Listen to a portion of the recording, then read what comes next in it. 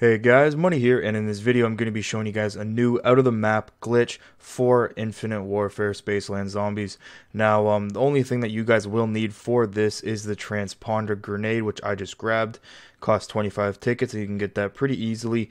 And all you guys want to do is just come on over right here where I'm at the map, and you want to throw it right where I do. Now, I will be showing it to you guys one more time, me slowing it down, which you guys will be able to see right here. Now, as you can see, you want to aim right where I am, standing right about in the middle of the bridge.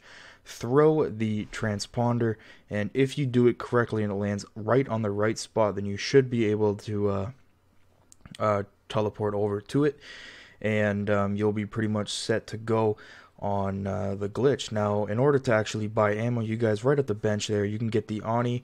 And I suggest saving that get packed card, so you can use that for getting it a pack-a-punched weapon, as that makes it a little bit easier for you to actually get up to the higher rounds and whatnot. You can continuously buy ammo from it as well, and some power-ups and drops you guys can actually get, which you guys will see, what you actually saw at the beginning of the video there as well. You can't get backpacks, I don't think, but you can get other power-ups and whatnot. Now, yeah, that is pretty much it. You guys will also be able to defeat the brute pretty easily. You just have to stand a little bit away so he freezes in place where he is.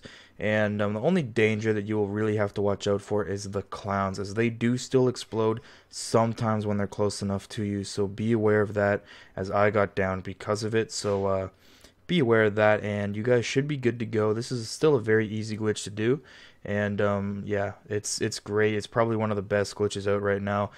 Standing right where I'm standing right here, you don't have to worry about the zombies that spawn down in that little riverbed area, as they automatically jump up and they do not come after you unless you are underneath and down there in that same area. But yeah, that's pretty much it for this video, guys. I do hope you enjoy it. If you guys do, please be sure to leave a like and make sure you subscribe to my channel for more videos, and I'll see you guys in the next video. Peace.